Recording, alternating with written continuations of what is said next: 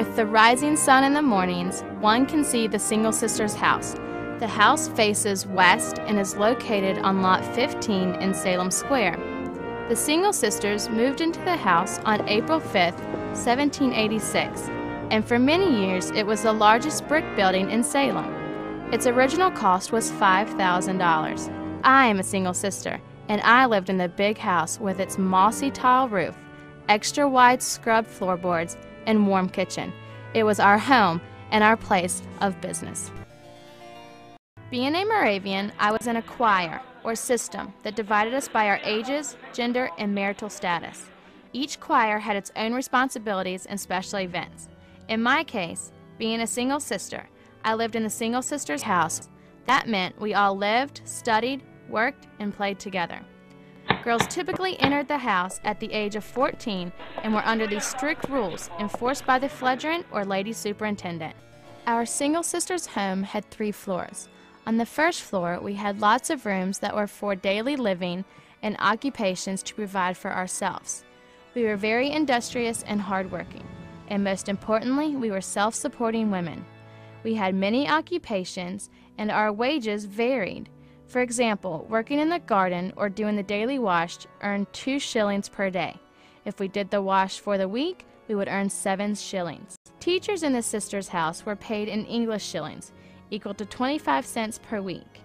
The cost of dinner in the choir was 3 shillings per week. We were allowed to eat breakfast and supper with the families for which we worked in the community.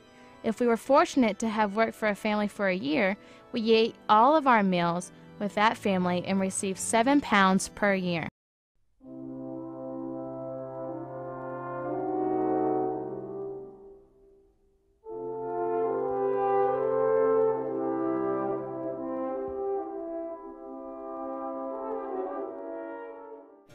One of the rooms was a sick room. Women were considered more delicate because we were from the flesh of man, entitled us to serve as nurses or sick waiters. In another room, we sold our fingerworks, sewing and embroidery. We tailored men's clothing and sold hand-stitched soft buckskin gloves, the favorite thing of the young brethren. Since we did not have running water, we piped water into the house from a well. Others had to use buckets. Our well was on Lot 14, adjacent to our house.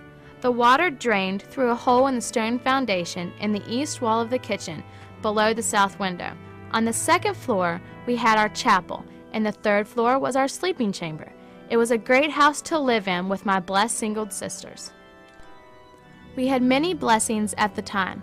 We had a necessary or a toilet area where cool dormitory is today. We had a long weave house, a wash house, an ironing room, a small smokehouse, and wood sheds behind the north end of the house. On a site nearby, we had our linen weave house, a pig pen, and horse stables. The cow stables were located in the very spot where Strong Dormitory and the refectory now stand. One of my favorite places was our garden, which is now Bidding Dormitory.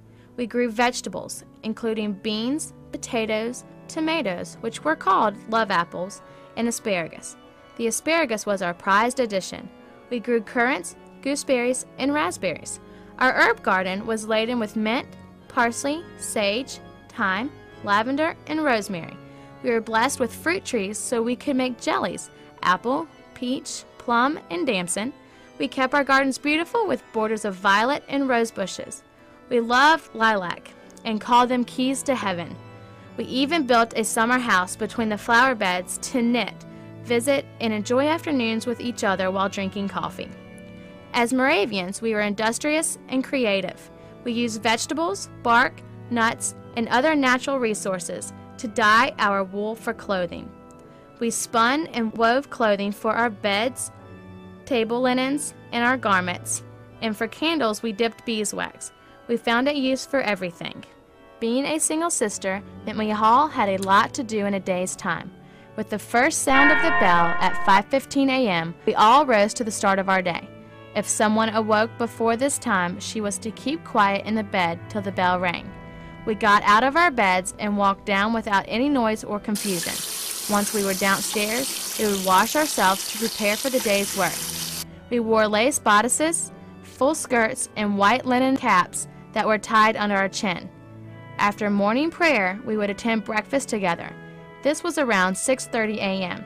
After breakfast, we would go back up to our sleeping quarters and make our beds. We would often then begin our work for the day, providing for ourselves and others.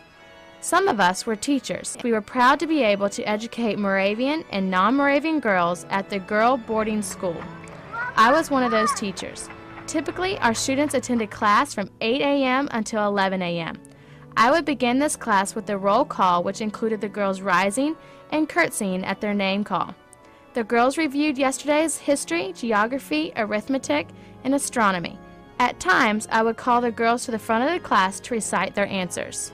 Education was as serious for us women as it was for our men in the community. We ate what we called dinner from 11:30 a.m. till 12 noon. It was always a light meal, often fruit. After our meal, if the weather was nice, we went for a walk.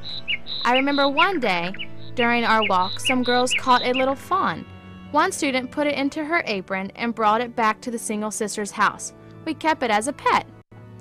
The time between dinner and the afternoon school session was often used to prepare the students' sewing work. Ornamental work was very important. It was taught for 2 hours each day. Coming into the school, the girls were taught to work with very narrow taffeta. They wove flowers, wreaths, and purses.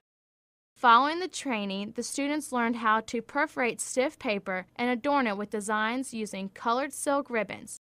Next, samplers were made, with initial letters using a fancy design. Last, they embroidered on linens and clothing using Berlin wool.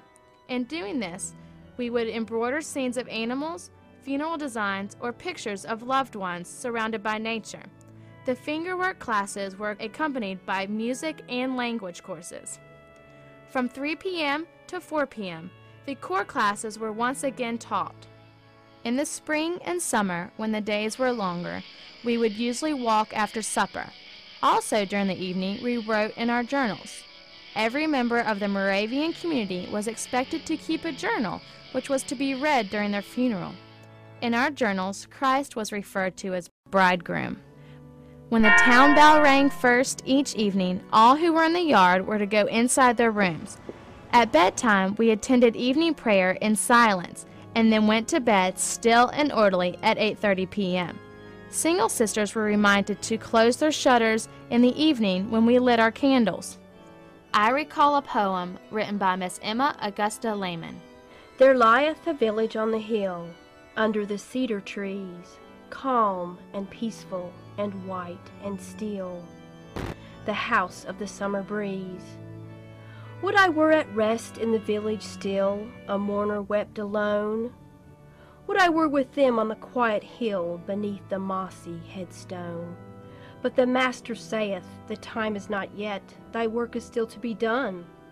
'Tis scarcely noon, there are foes to be met, the evening will bring thee home. In 1988, Miss Amy Van Vleck, a colleague of Miss Emma Lehman, wrote the first reunion song for the Alumni Association of the Salem Female Academy. Let us remember this. But if on earth no more we meet, may we enjoy in union, on God's own great commencement day, a heavenly reunion. God bless our alma mater then, and us who soon must sever, and may her teachings, good and true, abide with us forever.